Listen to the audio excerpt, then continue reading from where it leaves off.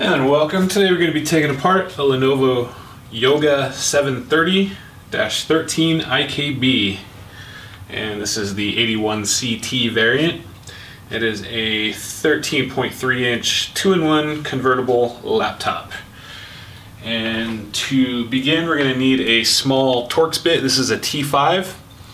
And just be advised, we're going to be leaving the LCD as a complete unit. We're not going to be taking apart the LCD, and you kind of don't want to anyways. So more on that later, but we're going to just leave this complete, but we're going to take apart the insides, RAM, whatever else is inside there, and leave the palm rest as a complete unit with the touchpad and the keyboard. So to get started, we're just going to flip the laptop over, and we're going to go along and remove all of these little Torx screws.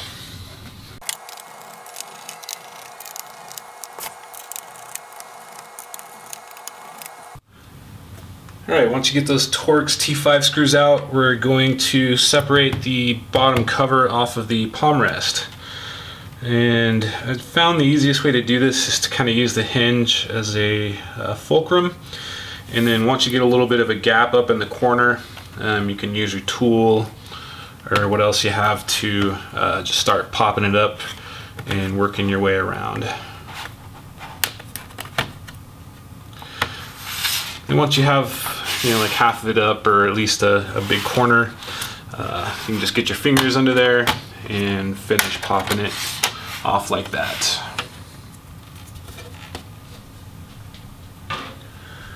Alright, so let's take a look what we got inside. Looks like the rest of the fasteners inside are a small Phillips bit. So we're going to switch to our 2.5 Phillips. And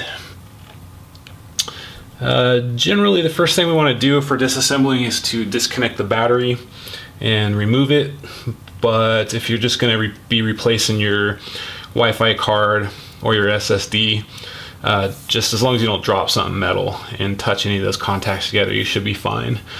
But just as best practice, we'll go ahead and remove the battery.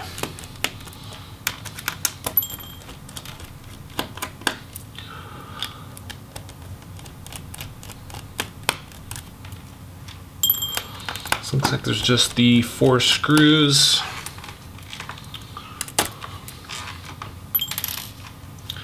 And the connector.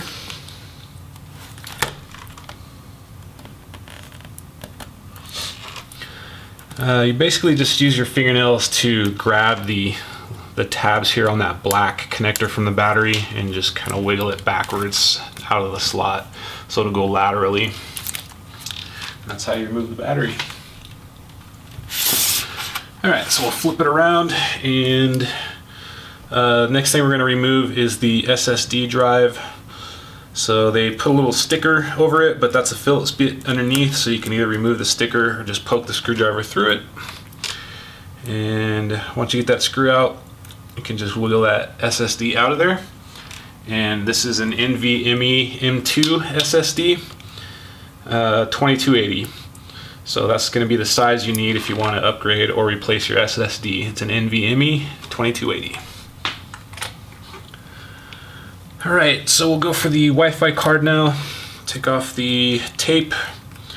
Just pop those antennas up and off with your fingernail and remove the screw.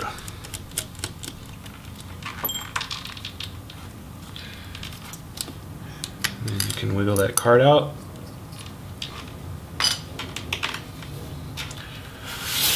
Alright, so we'll take a look now. Underneath the cover here is the integrated RAM. So just be advised that if you have this particular model, the RAM is not upgradable. It looks like it's all integrated into the motherboard. And so I guess now we can go ahead and remove the fans and heatsink. And they do kind of look connected here. So for the fan connector, both share the same type. You just flip up on that little retainer, pull the ribbon out, and then it's best to flip it back down so less chance of it getting broken. And then we'll go ahead and remove the screws from this fan, and we'll see if we can remove it independent of the heatsink.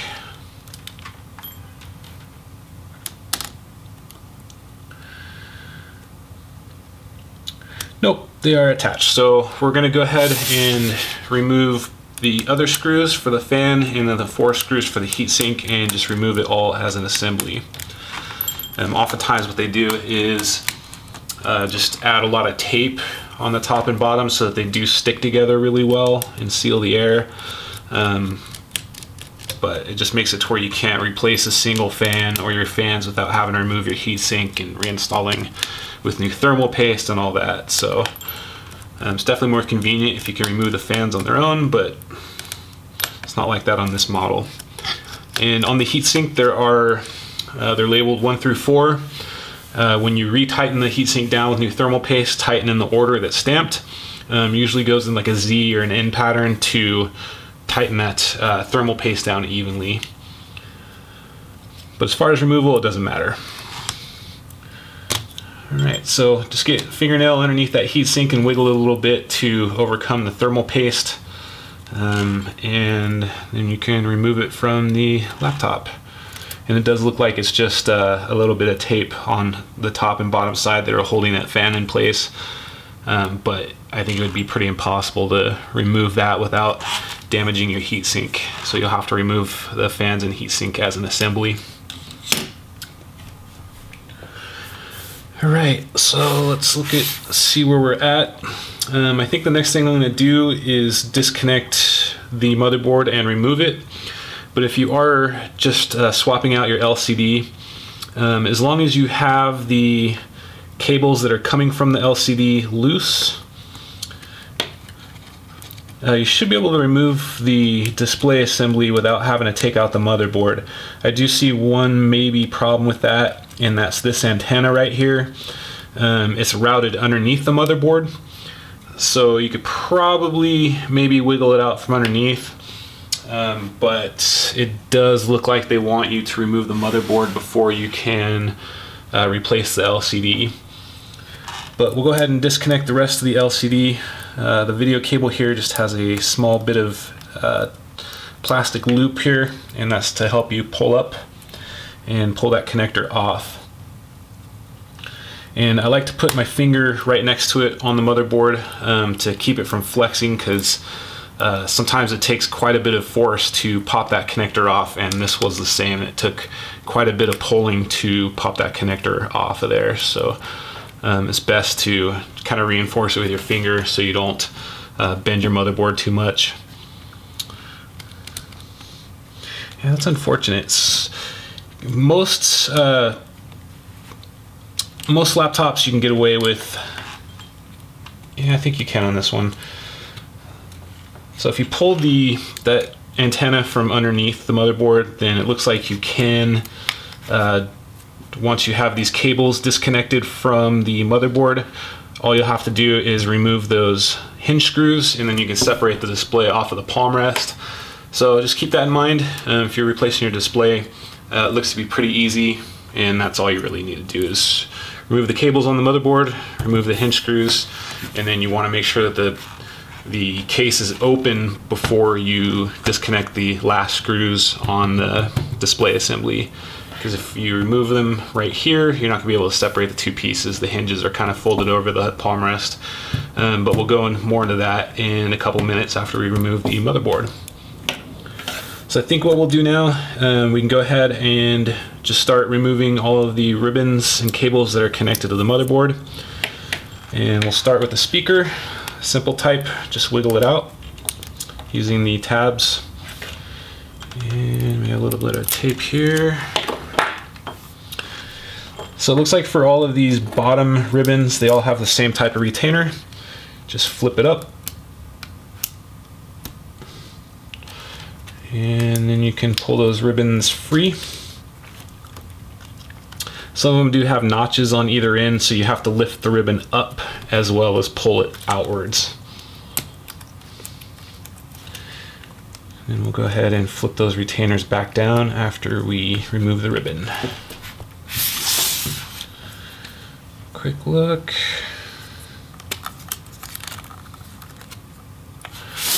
All Alright, so it looks like we can go ahead and remove the motherboard screws.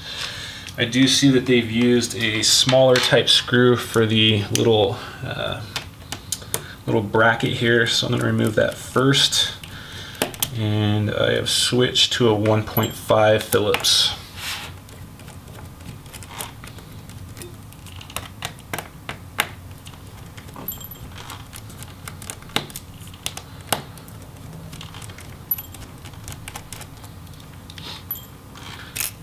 Alright, so I got that little bracket.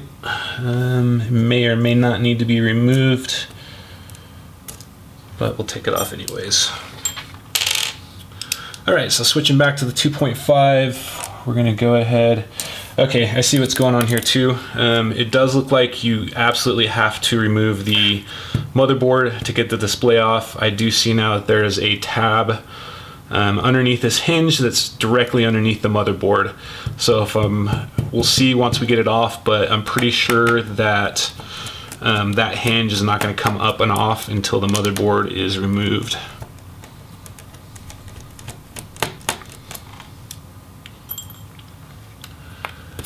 Alright, flip around to the other side, and it looks like we just have a few more to take off, and then we can remove that motherboard.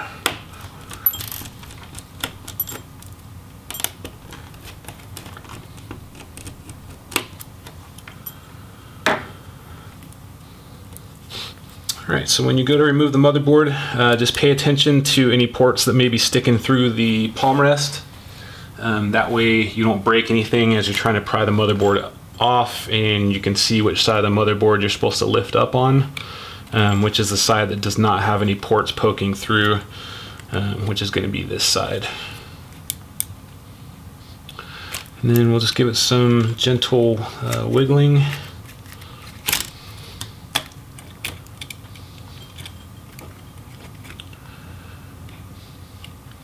And then once you get it free from the palm rest, we'll just slowly flip it over.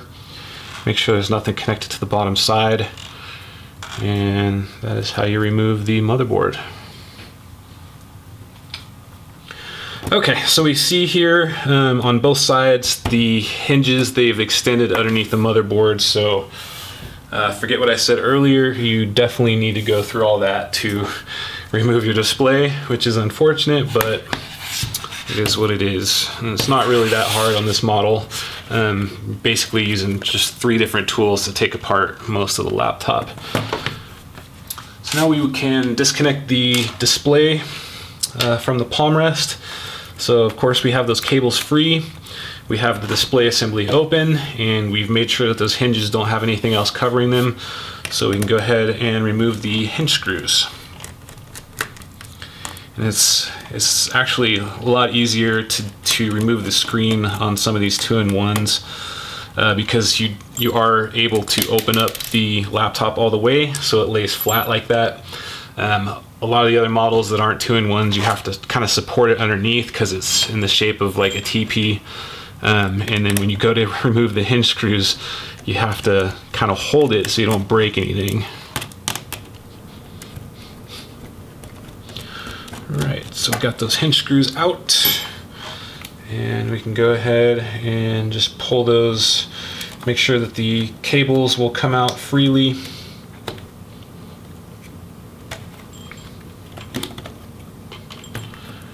And then we can remove the display from the palm rest. Okay, so let's see what we have. The keyboard, let's see if that's replaceable.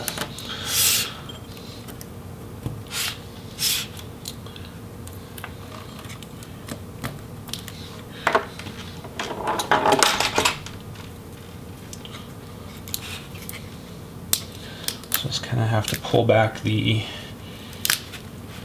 backlight cover. Okay, so I do see a lot of tiny Phillips head screws that are holding the keyboard in, so the keyboard is replaceable independent of the palm rest. It's just going to be a ton of Phillips head screws all the way through it, but you can replace the keyboard if you need to without having to replace the palm rest as an assembly. Which, like so many new laptops are like that. It'll just have plastic rivets holding in the backing plate, which usually means you have to replace it as an assembly. And same goes for the touchpad. We got some Phillips head screws, and it looks like the touchpad will come right out. Speakers are just held on by some rubber grommets. And your fingerprint reader, same deal. It's just held on with some Phillips head screws. So that is it for the palm rest.